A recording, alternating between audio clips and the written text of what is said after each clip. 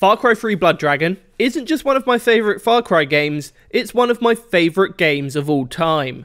That's why I absolutely love that it's had Easter eggs in loads of different Ubisoft games, including Far Cry 4, Far Cry Primal and Watch Dogs 2. So when it came to Far Cry 5's Easter egg, they just had to go one step further. Quiet on the Set is the first part of a Blood Dragon themed side mission in Far Cry 5.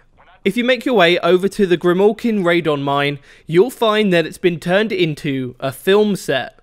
The first thing I noticed was the massive Omega logo. They're the bad guys from Blood Dragon if you didn't know.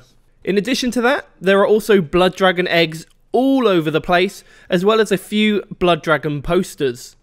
Now, this is all because this location is being used to make Blood Dragon 3. We don't actually have a Blood Dragon 2, unless you count Trials of the Blood Dragon, but I'll just go with it.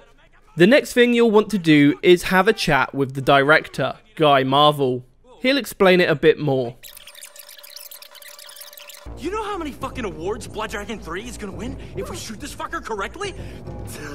All of them! So, you'll then have to do a couple of mission-y bits, but upon returning, the director gets really quite meta. Blood Dragon 3 will be a masterpiece! Seriously? It has to be. I can't go back to working on shit like Far Cry. I'd rather put my balls in a vice and listen to everyone with their fucking opinions about world building and player motivation and believability. Oh, I'll kill myself, I swear to fucking God. Oh, and I wasn't kidding before. Closed set, get the fuck out of here. We're not going to be getting the fuck out of here just yet. There's still more to this Easter egg. Head away for a while and upon returning, you'll notice the mine entrance has opened up. You can now head inside to find even more of the Blood Dragon 3 set.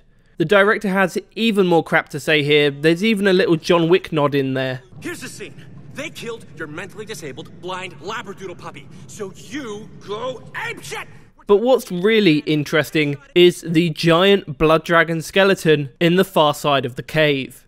This really brings back some pretty damn good memories. The final part of this Easter egg is the reward you'll get for completing the quest. In your costumes, you'll now be able to wear the Omega outfit. This is essentially just the costumes worn by the bad guys in the Blood Dragon games. So if you really fancy cosplaying as an 80s henchman, this is the costume for you. His name is Luke and he's more than your average gamer.